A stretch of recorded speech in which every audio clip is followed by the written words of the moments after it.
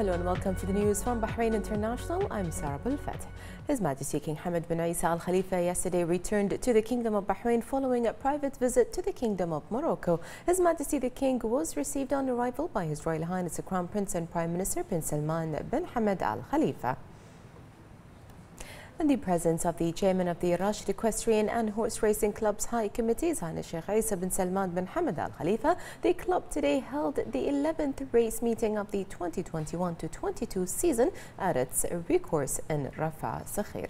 Their Highnesses, Sheikh's representatives of the sponsors and equestrian sports fans also attended the 8-round race, which was held for the cups of the late Abdullah Nas establishment, Gulf City Cleaning, Applied Science University and Bludan Veterinary Supplies. Trophies were presented to the winners.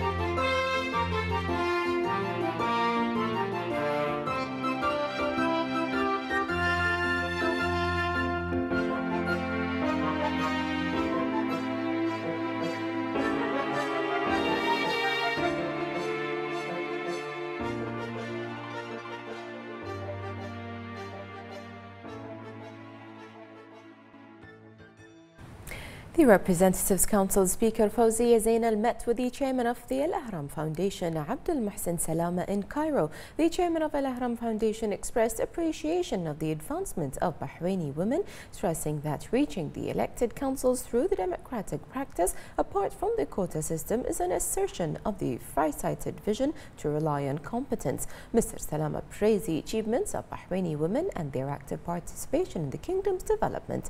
He commended the wise leadership of His Majesty King Hamad bin Isa Al Khalifa, the efforts of the government led by His Royal Highness the Crown Prince and Prime Minister Prince Salman bin Hamad Al Khalifa, and the visions and directives of Her Royal Highness Princess Abika bint Ibrahim Al Khalifa, wife of His Majesty the King and President of the Supreme Council for Women. The board chairman underlined deep-rooted relations between Bahrain and Egypt, stressing keenness of His Majesty the King and Egyptian President Abdel Fattah al-Sisi to further boost them. He stressed the specificity of bilateral relations and concordance of visions regarding various issues. For her part, the Representatives Council Speaker expressed appreciation of visiting Al-Ahram premises, stressing the strength of the Bahrain-Egyptian ties and mutual keenness to further cement them. She also commended the efforts of the Egyptian President in building modern Egypt, lauding its pivotal role in fostering security and stability in the Arab world. The Speaker of the Representatives Council, Fawzia Zainal, met in Cairo yesterday with the Egyptian Prime Minister Mustafa Madbouli, during which she conveyed the greetings of His Royal Highness the Crown Prince and Prime Minister and His Highness's good wishes to the leadership, government and people of Egypt. During the meeting, the Egyptian Prime Minister praised the efforts of His Royal Highness in promoting all bilateral cooperation. She praised the efforts of the kingdom in containing the pandemic, as well as its values of tolerance and coexistence. For her part, the Speaker Zainal expressed pride in the bilateral relations and stressed the importance of parliamentary cooperation in the interest of both countries and people.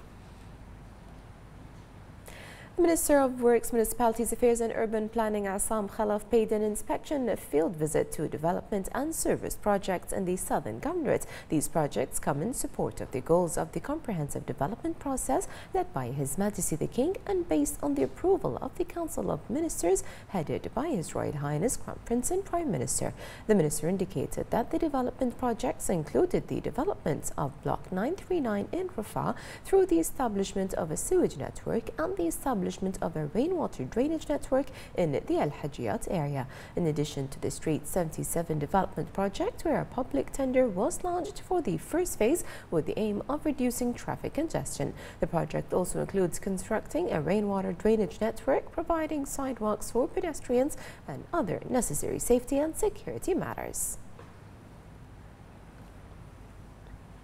Following the royal directives to provide 40,000 housing units and the directives of His Royal Highness the Crown Prince and Prime Minister to dispute 2,000 housing units, the Ministry of Housing continued to take all precautionary necessary to distribute the units in the new housing project. The new cities of Bahrain have excellent facilities and services as they provide social housing that includes all facilities and services as well as models specifically for people with special needs.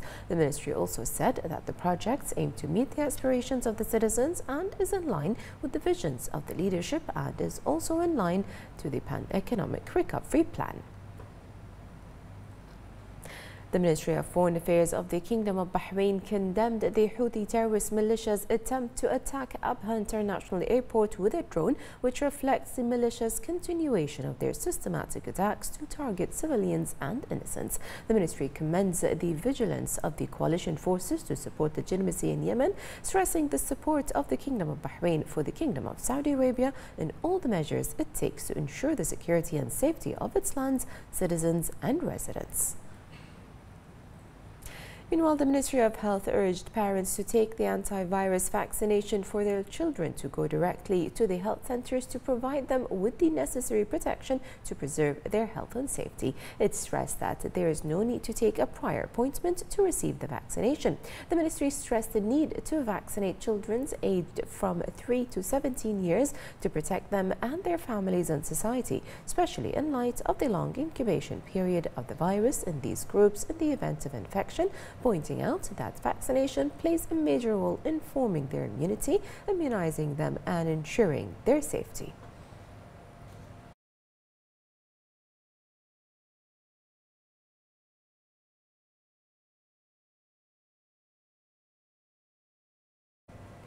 The national vaccination campaign continues to witness a wide turnout of citizens and residents. The Ministry of Health announced that they have taken the first dose of the vaccine and the booster dose. The ministry renewed its call for the community to commit to all precautionary measures and take the initiative to register for the coronavirus vaccination. And the Ministry of Health said today that the number of active coronavirus cases reached 940,000 with 55 recoveries, 181 registered new cases and no deaths. 52 of the new registered cases are expatriates, 105 are contacts of active cases and 24 are travel related. The ministry urges everyone to comply with the guidelines issued by the National Task Force for combating the coronavirus.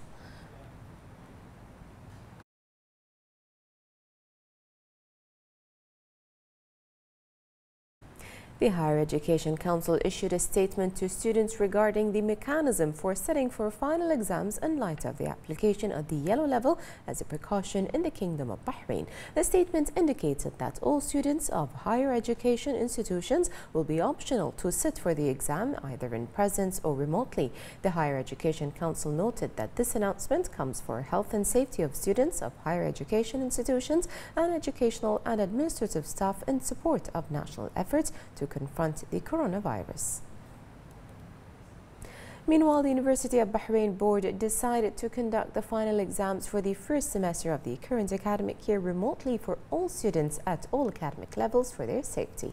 The board announced the online exams in line with the developments highlighted by the National Medical Task Force for combating COVID-19. The board pointed out that all students enrolled at the University of Bahrain will sit their first term exams on January 3 to 13 remotely, according to the dates of the schedules announced on the university's website and student information system.